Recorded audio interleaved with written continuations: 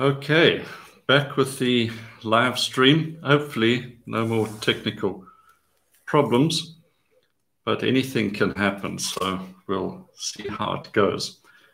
Now, as I said earlier, we're going to look at painting snow color and two light effects, and the cool shadows, and then an overcast light situation where the shadows change a bit and there's a different atmosphere entirely from that warm light situation. So I'm going to cross over to the easel and we're going to have a look at the reference I'm using purely as a guideline and the colors. And then we'll jump in with these two color studies and try and illustrate the two light effects so that you can try them out for yourself. All right, let's have a go.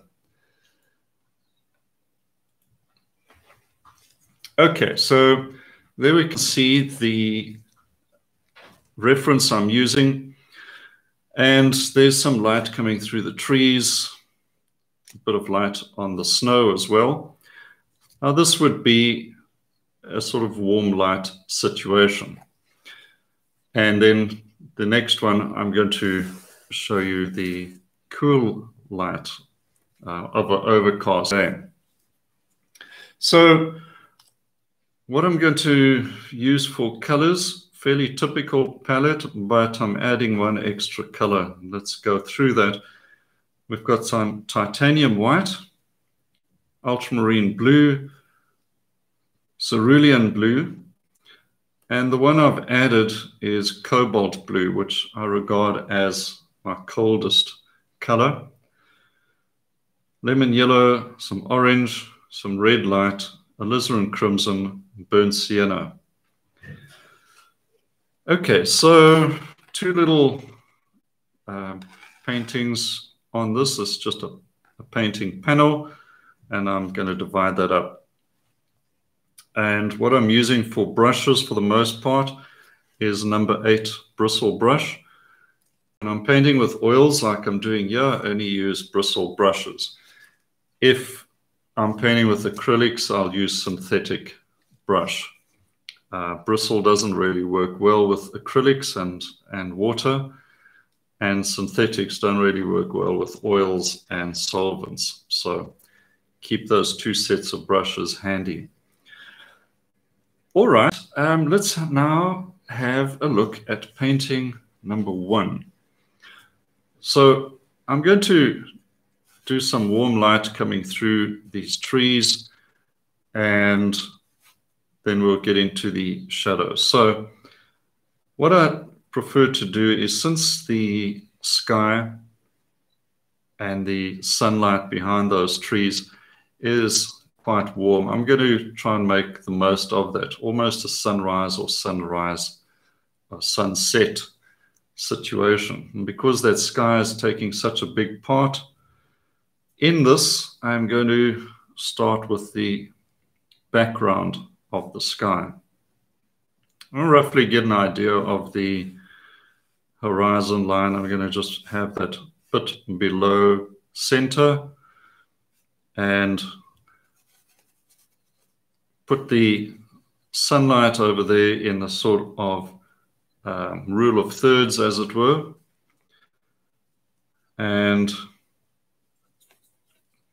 just start with the brightest sort of core of the light, and then go into darker yellow as we proceed from there.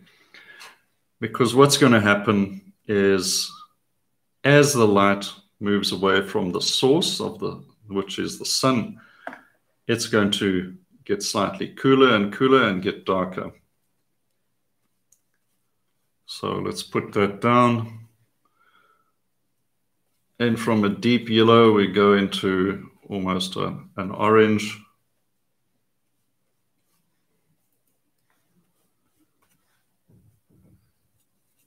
A bit more red. You can see the light behind the trees turns orange to red a lot quicker and cools down very rapidly. So I'm going to get in some alizarin crimson as well in the cooler darks.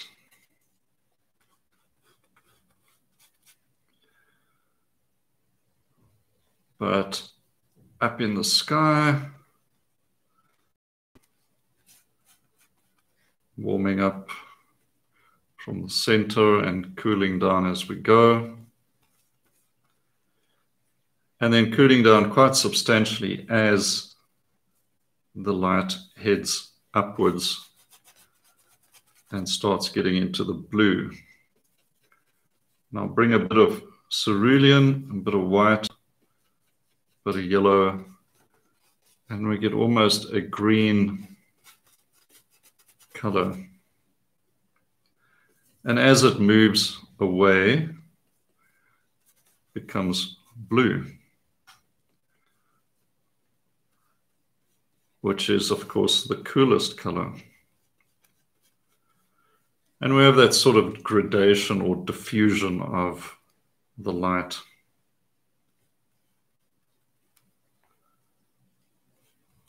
So this is the background. Trees will go over this. And we're just building up the painting.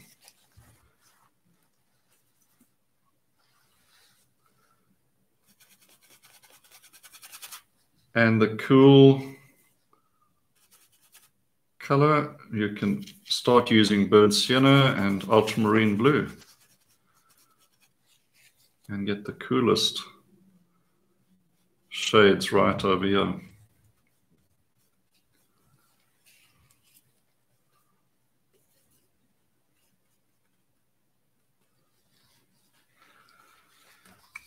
All right, this will start making sense as we start bringing in the trees. So, and these will have a few strong dark shapes for those trees. There's a nice one over here. Just bend the tree around, just move it. Don't make it perfectly straight. And we got some darks over here. And I'm using some burnt sienna, and it'll just mix in with a bit of that yellow already. And that sort of natural light effect already starts taking place. This is just setting the scene for our snow. We'll get to that shortly. Let's just get some dark in here.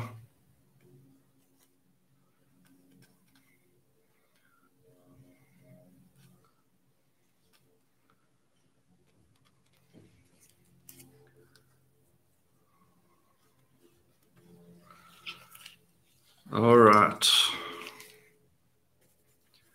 These very sort of diffused tree trunks and tree branches, we just need to suggest those.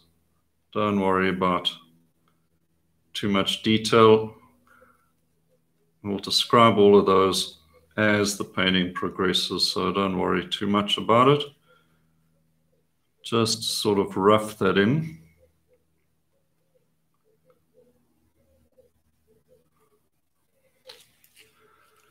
And then there's some thinner branches coming along here. These are getting a lot more light, and some of them almost disappear.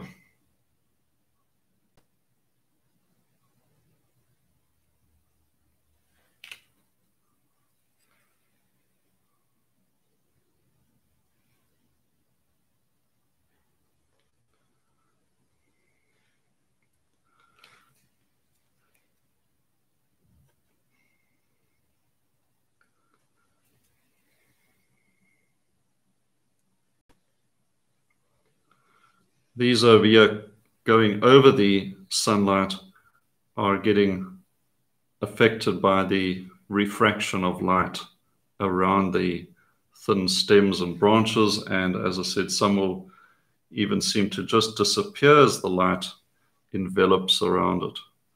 So you do that same thing, and you can create that sort of feeling of the light going around the trees.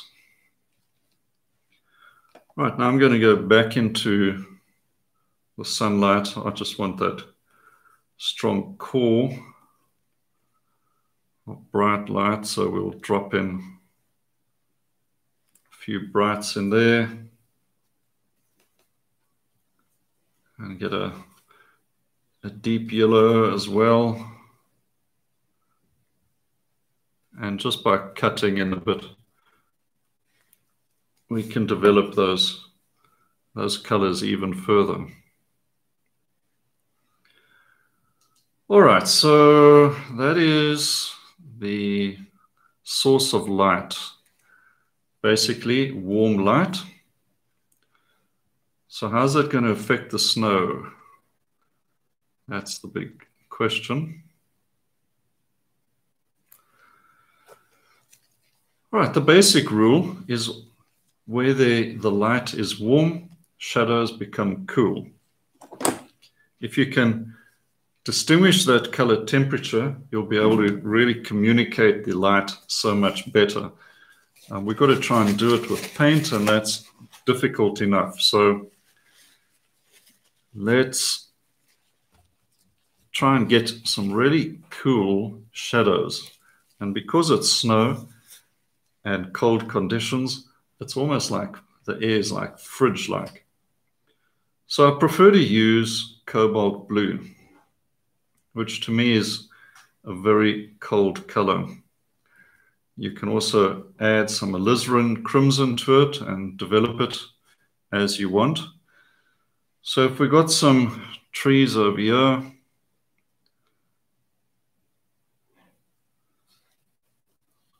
let's get those shadows.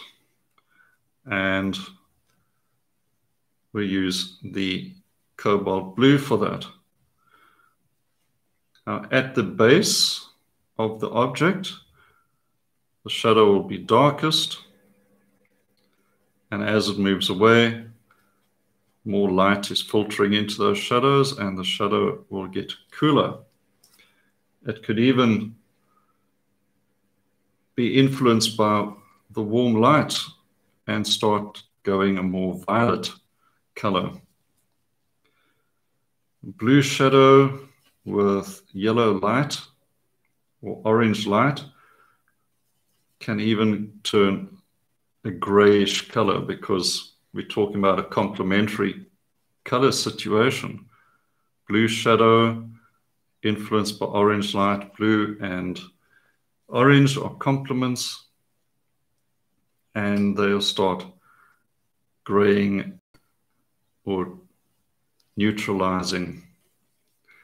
Not the best description of neutralizing. No color is really neutral, but it knocks back the blue substantially.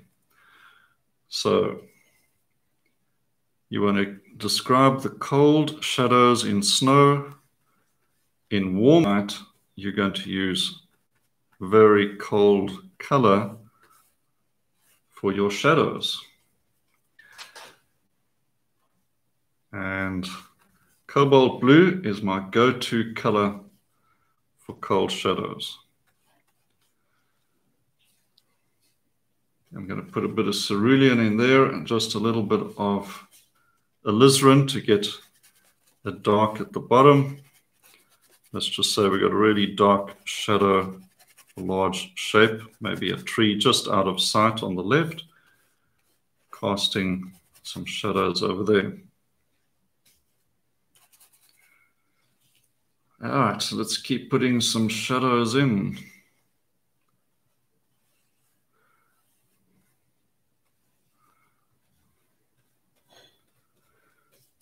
And these darks over here, you can actually cool them down as well, because they're also shadow colors. And you can drop in some cobalt blue into those darks over there. Let's make a few more dark shapes here to suggest tree trunks in joining up with our shadows just a bit clearer. You can see those quite strong darks, a few little dark accents in the landscape as well. Maybe rocks, maybe some tree trunks or tree stumps showing through, things like that. Okay, so that's the shadow coming on, and we will just lighten up the shadow in the foreground and make sure it's nice and dark, closer to the object, casting the shadow.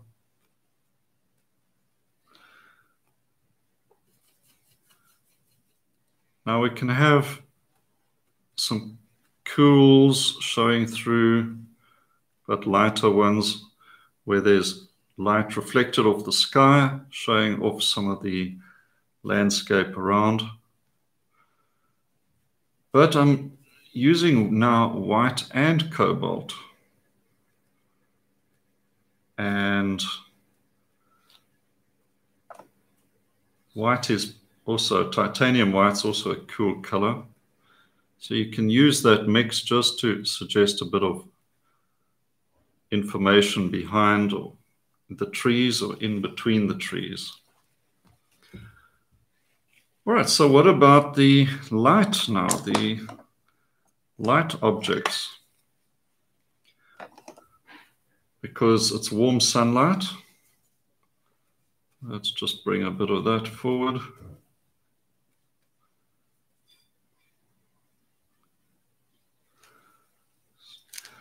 Right, so it's warm sunlight and clear sky, warm sunlight.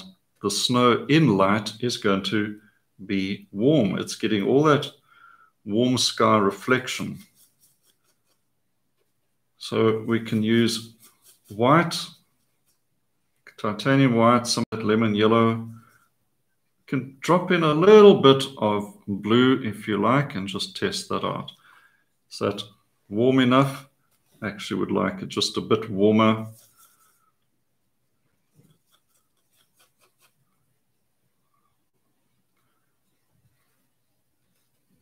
Even a touch of orange in there. I think that's better.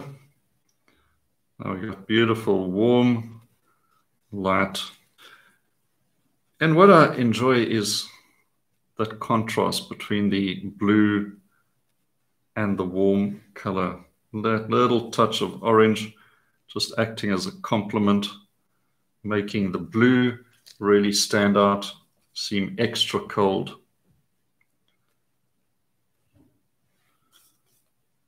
And in the lights, I'm dropping in quite a lot of paint. You can keep your shadows thin, but your lights, your warm lights, you can get in some nice thick juicy paint. So a few little light spots. These little sky holes will actually be darker. There's less light showing, so you can use oranges for that.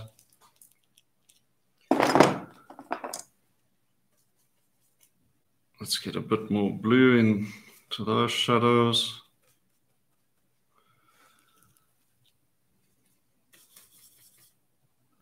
Soften up the edges of your shadows as well.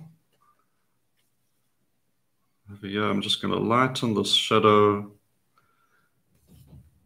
A few little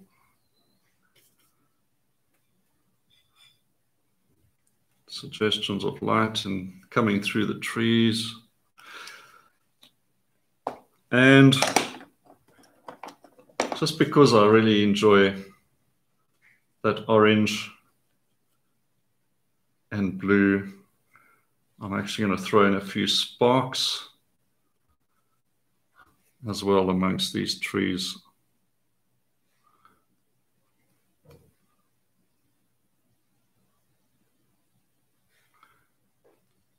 And bit of touch of light.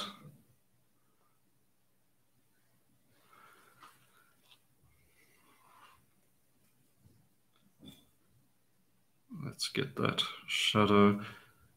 What I want to avoid is shadows that are too spaced out too evenly. So shadow light, and we get a sort of too much of a stripe effect. And you may just want to adjust the shape and just break up that effect a bit, so it's not too staccato. All right, so that is roughly the effect of warm light on snow, cool snow shadows, warm lights. Now, let's have a look at the situation where the light is a bit warmer. And by that I mean warmer in the shadows. So how would that happen?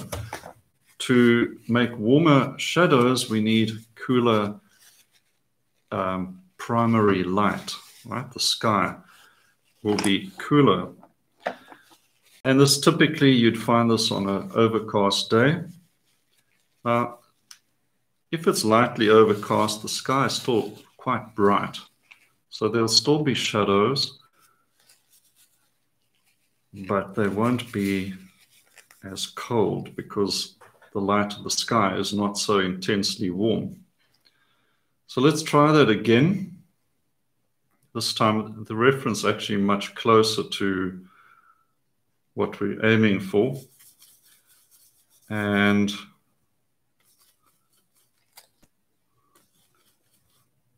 the sky is now somewhat grayer. Let's make the horizon a bit further up there. So we have this sort of lightish gray sky. And you can get that with, let's say, orange, a little bit of cerulean and white. And just adjust it. Blue. We don't want that green.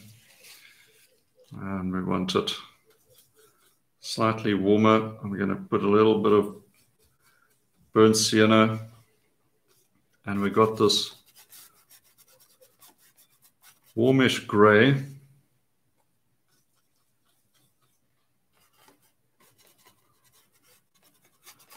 For our overcast sky.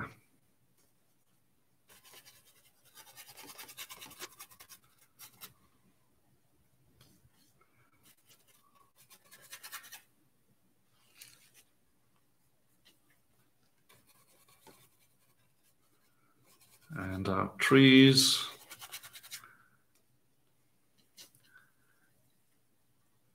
All right, so we've got this overcast sky. Now we can actually make some slight adjustments to the shadows. And they can be a little warmer.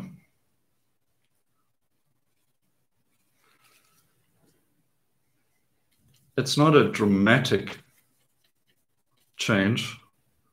I'm not going to be using reds and yellows in the shadows.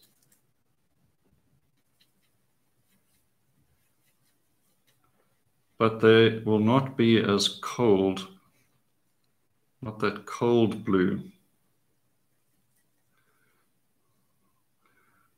So I'm using blue, I'm using a bit of orange, a little bit of burnt sienna and white, just trying to get the value for light and dark as correct as I can. But I'm not using a lot of cobalt blue.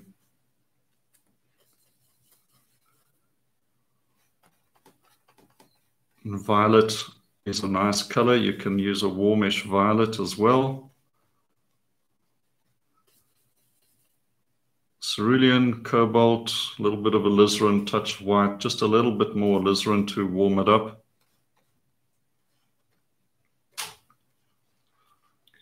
All right, let's put that on.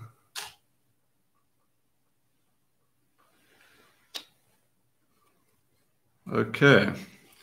So hopefully you can see already that is warmer. We just want to make sure we get the value still quite dark at the base.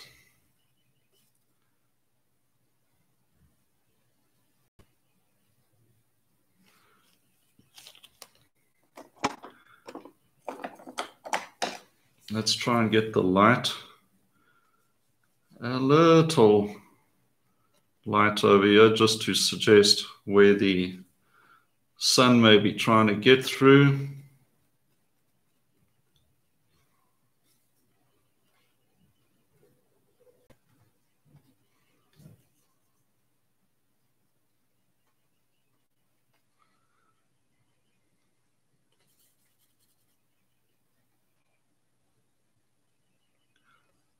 Violet, such an important color in landscapes, purples and violets. Use them wherever you can. Let's bring a few of these to the foreground.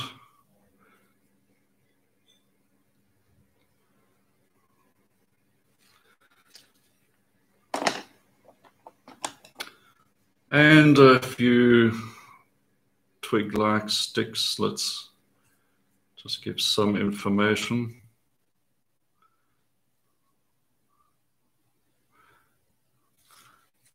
Now the branches are also getting the light refraction effect, but I'm going to use a lighter violet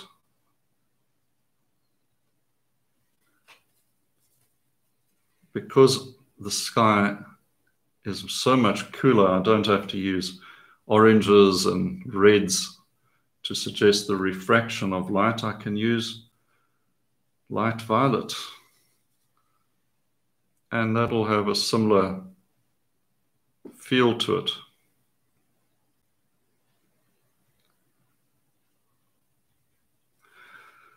All right, roughly put that in so we can get to the snow.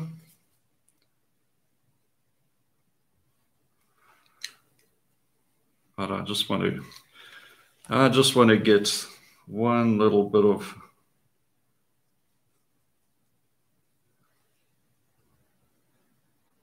impasto over there where the light is strongest. Okay. So the light is strong enough to still cast shadows. That's important. Not entirely overcast. We're just getting some shadows coming through. So the shadows are going to be, obviously they will be darker than the light on the snow, but they're not going to be cold blue. I'm going to make them more a violet, almost a gray. And then you can lighten that gray violet as the shadow moves away.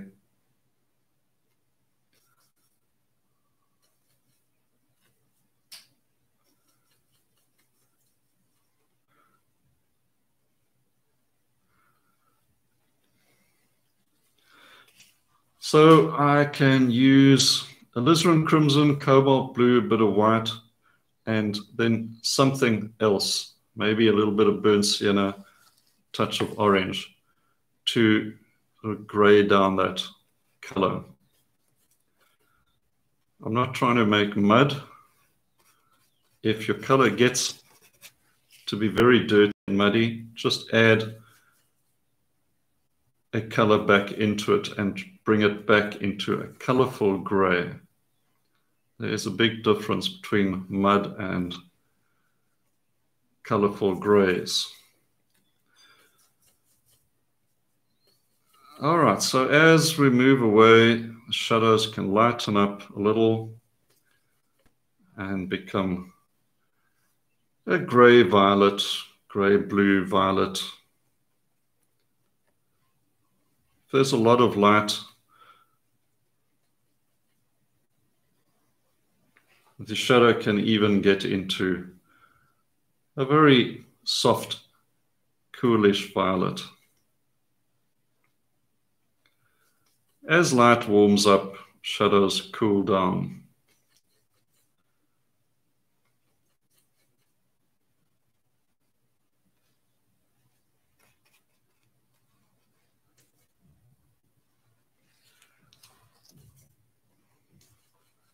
Still in the shadows, but with more filtered light coming through over here.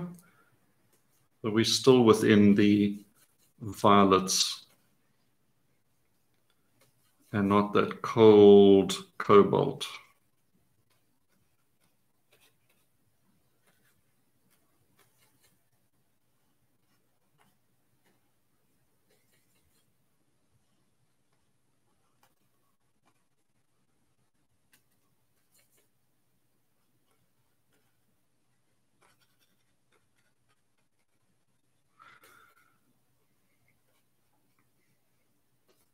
Now, one thing to remember is that when a shadow falls over another shadow, it disappears, right? You can't see shadows in shadows.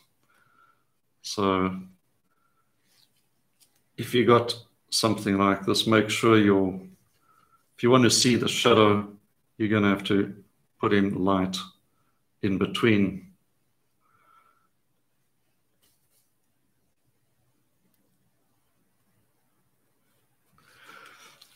Okay, let's get that. And that's basically just blue, burnt sienna. There's a bit of that alizarin in there. Let's just join it up with that.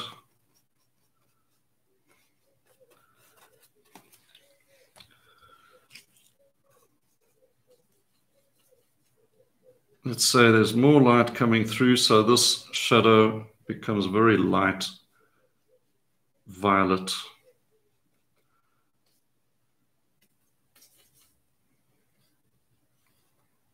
Soften these edges a little. Let's just put a few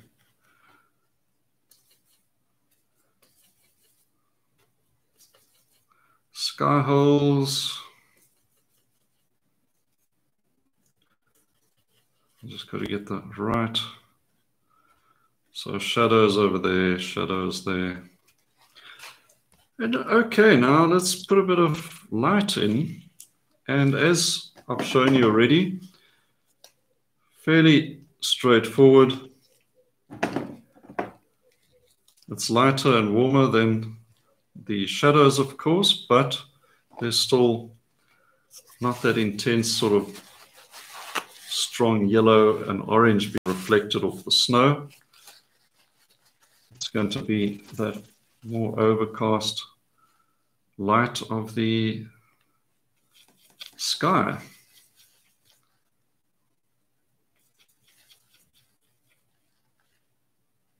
And not as warm. So I'm still using a bit of yellow. I've actually put in a little bit of burnt sienna and yellow and titanium white.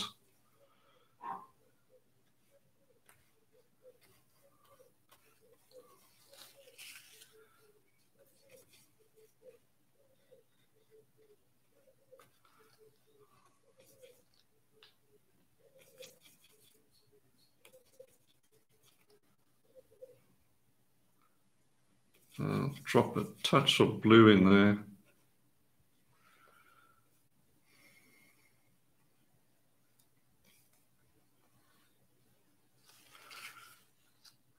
A few sky holes, which will be a little darker.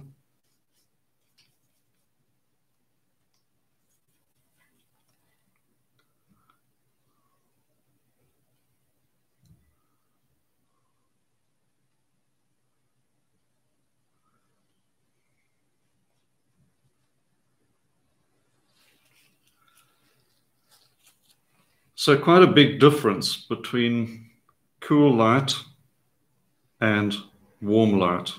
Very cold shadows in warm light, warmer shadows in cool light. And that's roughly something to keep in mind. Even when you're doing summer scenes, shadows are going to be cold. You can be expressive. You can push the colors a bit more if you want. I like to really emphasize the cold blue against the yellows and oranges, but this can also make a very pleasing, gentle light effect, very calm.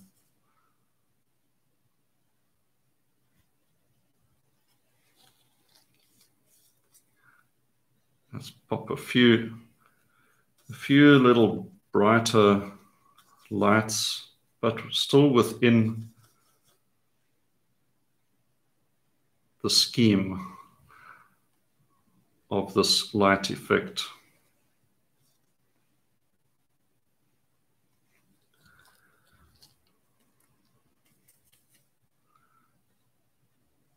Whatever you choose, whatever light effect, just keep your values correct. Your darks must stay dark. You may just need to re-establish a few of those darks.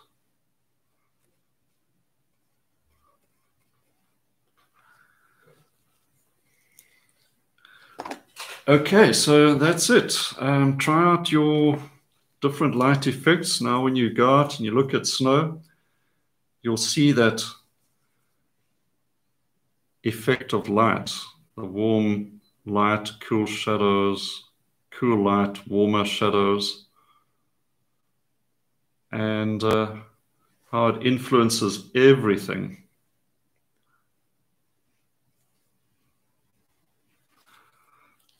I think let's just get some tape off here and perhaps we can just see it a bit clearer.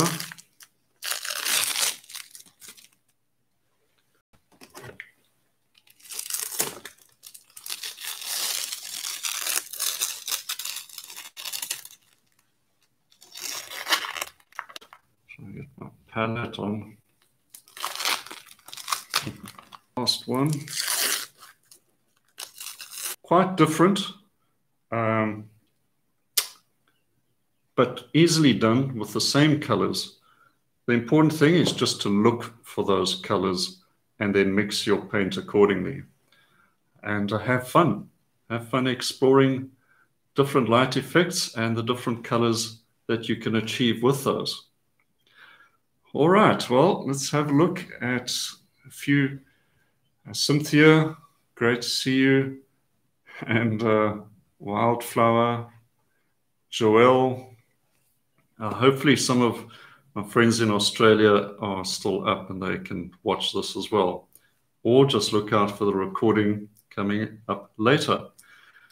And if you want to join me for more live videos as well, I've got a live channel on my painting school.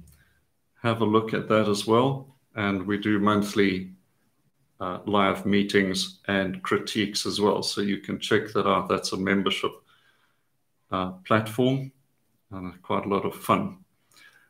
Well, enjoy the rest of your day. Have a great Christmas or whatever holidays you're celebrating, and have a great new year. And hopefully I can do another one of these for New Year as well. All right. Thanks very much for joining me, and cheers for now.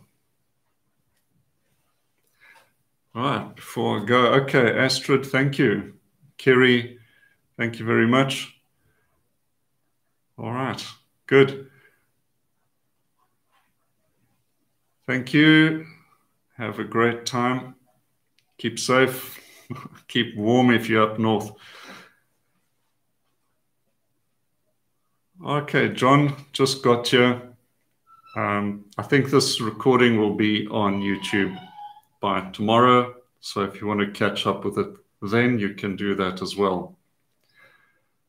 All right. Cheers, everyone. Enjoy your painting.